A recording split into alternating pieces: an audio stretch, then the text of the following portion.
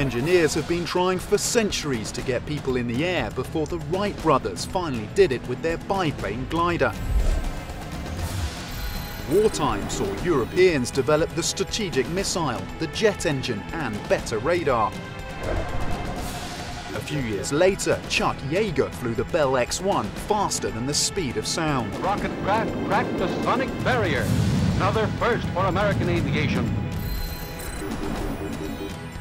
And by the 70s, we were taking supersonic commercial flights across the globe.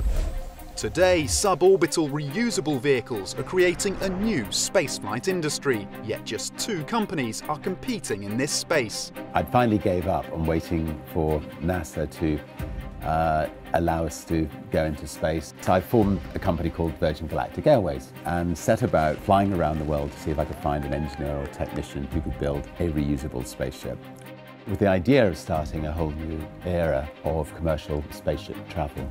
Our mission is to start taking people to space commercially from the beginning of 2014. All through 2013 we'll testing until we get approval from the FAA, and then we'll start flying it commercially from the island of Curacao in the Caribbean. Richard Branson's spaceship is a bit bigger. It fits 6 people in the back. It's carried underneath a mothership to an altitude of 12 kilometers, then it's dropped, and then it takes off like a rocket from there. Our spaceship takes off like a conventional airplane, but again, then goes straight up into the air and will reach space within 4 minutes. The largest market for these flights are high net worth individuals, with the second being scientists and researchers.